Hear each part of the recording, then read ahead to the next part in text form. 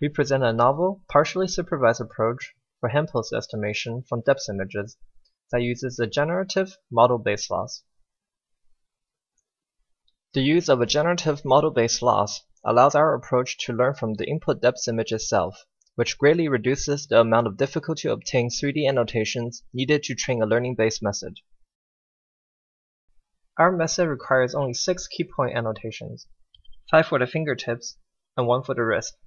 Using this reduced set of annotations, our method can correctly infer the 15 joint locations and the 20 bone lengths of a kinematic hand model.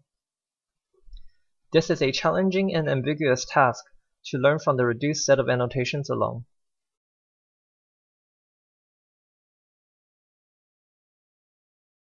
Additionally, when the annotations in the training data have biases, our method can train using these biased annotations and produce more plausible predictions that better explains the depth images.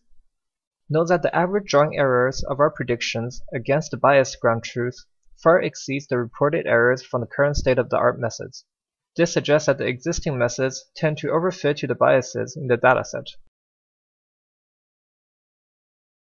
We use a kinematic skeleton to represent the pose and shape of the hand. The pose is specified by drawing angles and the global rotation and translation. We note this as theta.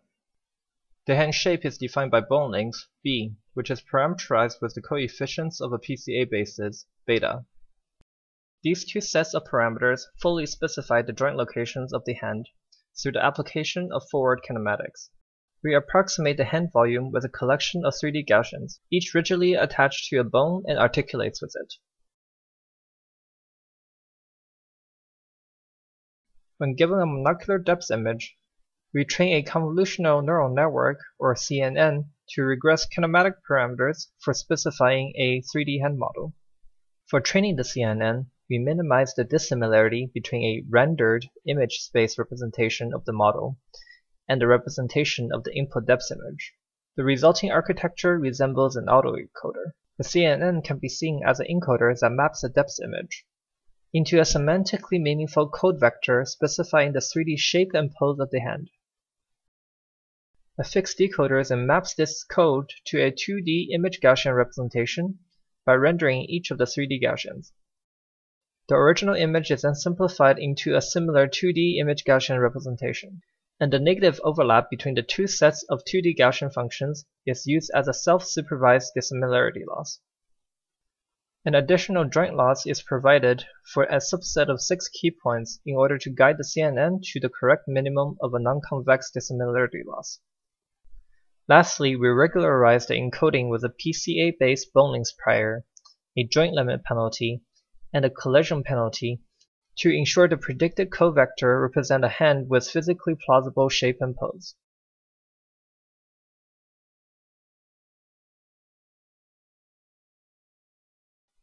When the dissimilarity loss is removed, the hand pose estimation problem is under constraint.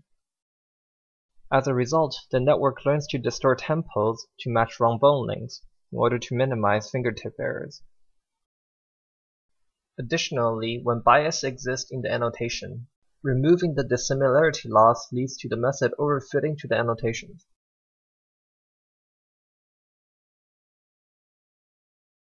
While the method with the loss overcomes this bias.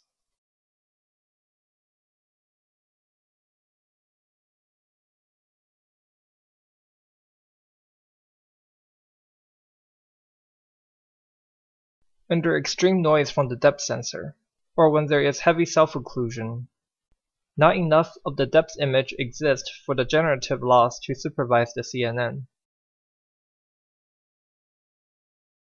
This results in instabilities in the predictions. Now we show more randomly selected results.